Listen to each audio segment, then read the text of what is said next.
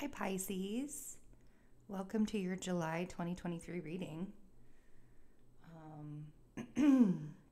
It's been a wild year so far. It's been a really, really wild year so far. Kind of even feels like this year didn't even happen. Like the first half of this year didn't exist. So, before we get started on your reading, we are opening up Patreon subscriptions again. Yay! It's a way to help support us sustainably. I'll be offering the first tier that we're offering. I will be dropping all of the astrology rising sign information for the month. So every rising sign will get a video at the beginning of the month on the 1st, so you guys won't miss anything for the month. And then I'm going to do a mid-month reading. So I'm not going to take anything away from the free YouTube reading. I feel like I still want to be able to give you guys these messages for free too. But for those of you that would like to support us in more of like a sustained way, we're offering the Patreon subscriptions. In August, we will have some of our Love and Science teachers and guides and just some of the people that we've had doing videos here. They will be offering workshops on a regular basis, so you'll be able to tap into the knowledge. And what I love about the people that have joined Love and Science to build this community, they're so individualistic. So I had to slow down to say that word.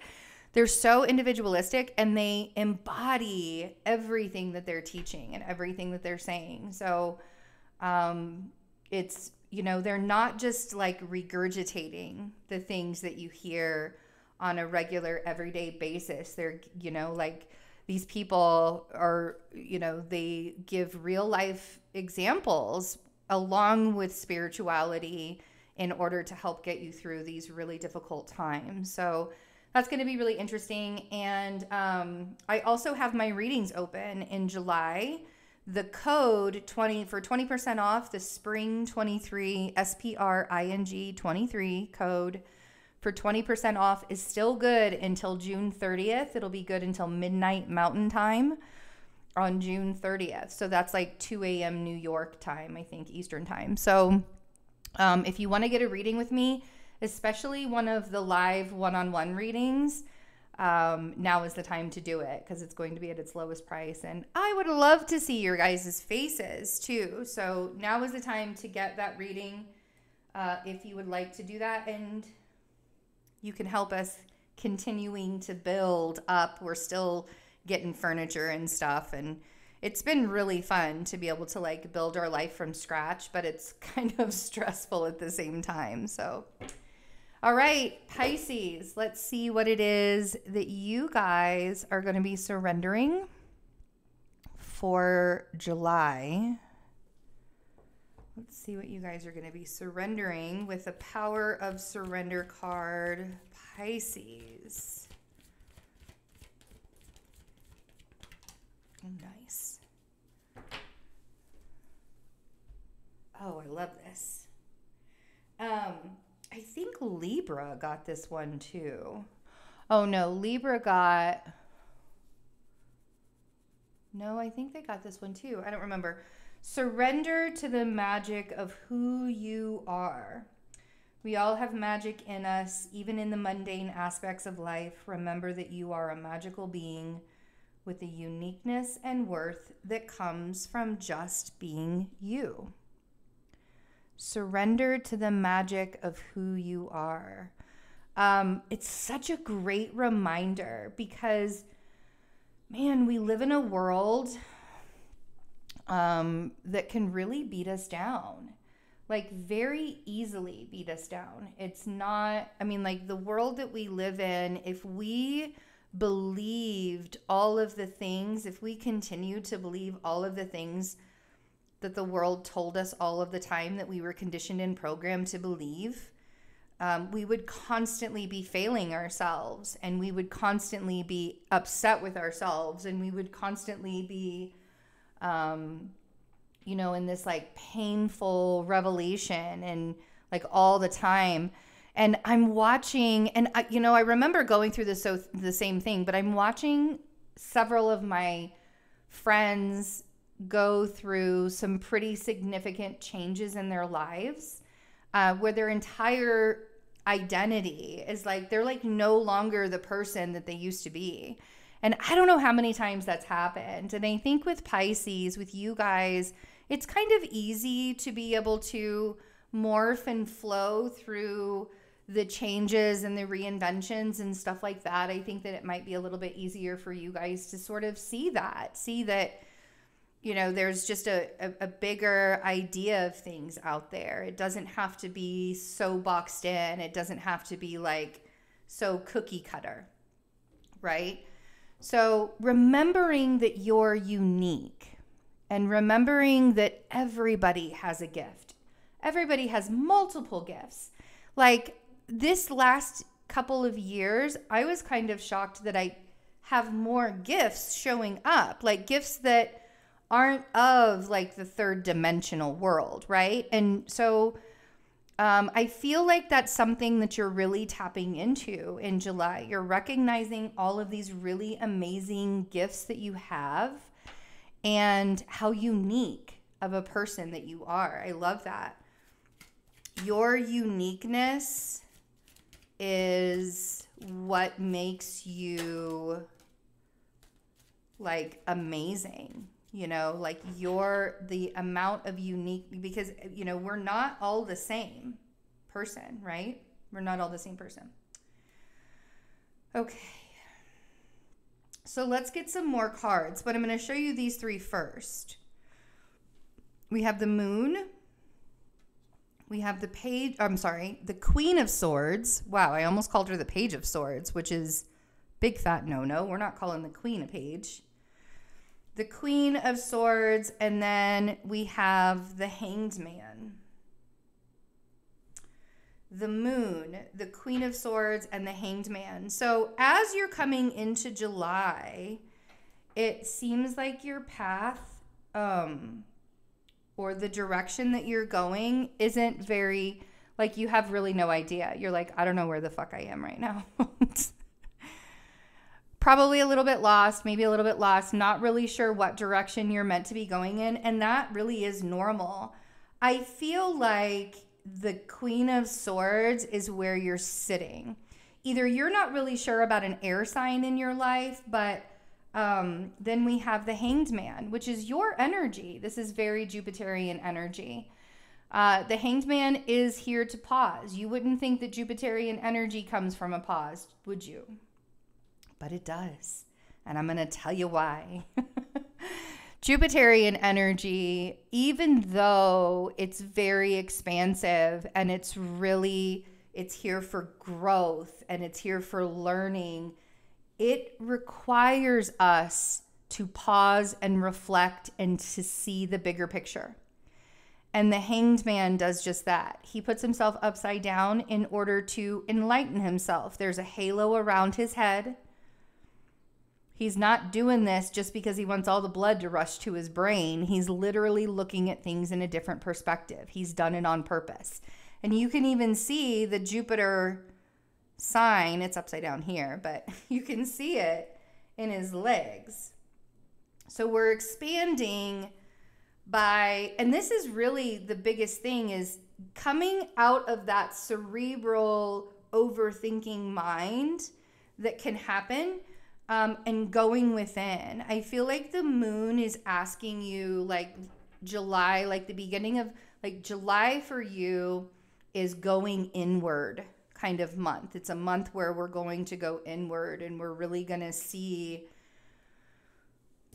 the expansion, right, within, the enlightenment and the expansion within. The Moon is about trusting your intuition as well. And so that's another reason why we want to come out of our monkey brains and go into our heart space. The heart space is that place where you're going to find your intuitive answers in the best possible way. For some of you, it's time for you to start saving some money, because I feel like there's a point, and I don't know if this is saving money because you want to move out of a place, but it feels like there's some kind of independence that you're looking for. So we have the Four of Pentacles and the Nine of Pentacles on the bottom row. The important thing to remember when it comes to saving money is to not be like a miser, like not be miserly about it, not try and hoard everything. The Four of Pentacles guy is someone who really likes to hoard his funds and like all of the things all of the time. But the Nine of Pentacles is about being independent. So I feel like in some way, shape, or form, there's this desire for you, and that might be that lost feeling in the beginning. You may be so used to depending on something in your life, like whether that's your parents, whether that's a partner, whether that is a job, like whatever the creature comfort is, right? The moon often speaks of our creature comforts. So whatever creature comfort it is that once kept you safe, you're feeling like you're becoming unaligned to it, is what this feels like. And oftentimes when we feel like we're becoming unaligned to something, we have to turn ourselves upside down so that we can see a different kind of perspective, because we start to get lost in things. So let's clarify. Let's see what this moon... Okay.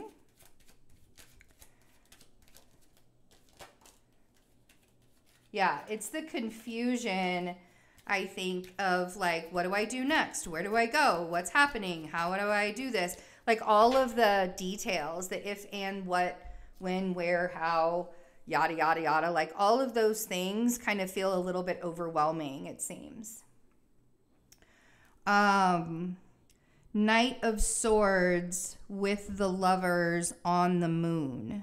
The Knight of Swords, the Lovers for me, let's start there. The Lovers, when I read the Lovers, I mean, this could be about a relationship that you want to manifest in the future. But if you want to manifest a relationship like the Lovers in the future, you have to have that relationship with yourself first. I don't care who you are. It's true. You have to find that wholeness within yourself first. And the way that you do it is, first of all, by not being an asshole to yourself, by not not overwhelming yourself with all of the negative thoughts, this Knight of Swords. And also not rushing. There's no rush. Like, this is not going to be an overnight process. Finding your wholeness starts with you being kind to yourself, you being a little bit kinder to yourself, you loving on yourself a little bit more. And that Knight of Swords is not loving on you. That is a rush. You also may want like a knight in shining armor to rush in also, and that is also not a thing. That only happens in 1940s movies, black and whites. That doesn't happen. You are your knight in shining armor. The Seven of Cups. The Seven of Cups on the Queen of Swords. This is confusion, right? Emotional confusion. And the Queen of Swords is very cerebral, like we talked about. She's really, really mental. And in July, Mercury is going to be flying right through Leo, and Mercury is going to be in Virgo by the end of the month. If you want to find out for your own rising sign what the astrology is going to look like, those astrology readings on Patreon are going to be really good. But the Seven of Cups here, the reason why you're overthinking is because there are so many things that are happening. Like, this is overwhelming. It's confusion. It's overwhelming. There's a lot of stuff that's in your face right now. And so that's why the pause is necessary. I also want to suggest that, reflecting and giving yourself some pause also means that it's okay for you to find some joy, right? That Three of Cups, I don't look at the Three of Cups as a third-party situation. For some of you, You might be in the middle of a third-party situation. It's none of my damn business. If you are distracted. Okay? So if you're in the middle of a third-party situation, whether you're the person who's creating the third party or another person is creating the third party, it is a distraction for either one of you. And it is time for you to remove yourself from that. Just straight up. Like, you can question yourself until the day is long, but when it comes down to it, you got to be honest with yourself about whether that's good for you or not, okay? The Three of Cups for me, when I normally read it, is about celebrating with the people that you are like-minded, right? That really have a good vibe with you. And I think that you finding some joy in your life is going to help to surrender to the magic of who you are. You know, getting together with people who love you and enjoying your life and having some fun is really can help bring you back to the joy of existence, because right now existing is kind of hard. Let's look at what the Four of Pentacles. Oh, nice.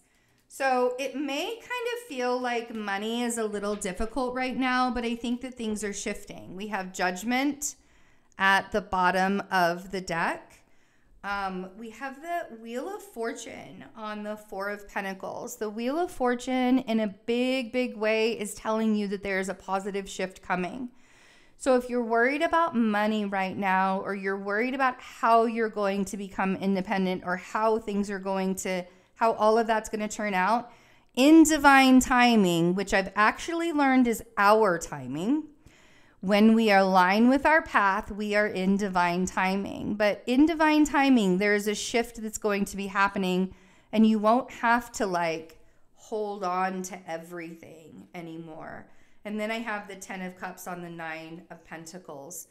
I really feel like I honestly want to say that I feel like you guys being single right now is the best thing for you.